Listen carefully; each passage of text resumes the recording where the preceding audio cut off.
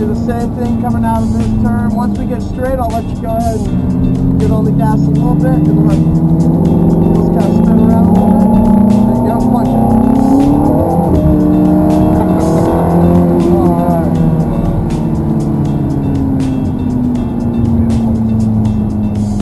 Yep, so the great thing about these cars, in the dry, they're absolutely amazing, very, very quick.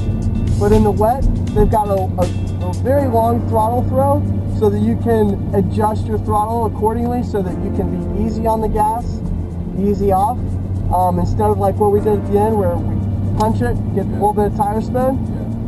Some of the other cars out here, they don't have that kind of gap, so it's very difficult to control your throttle.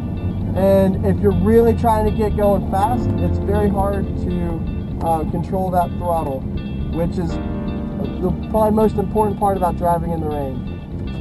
You're gonna pull both, right?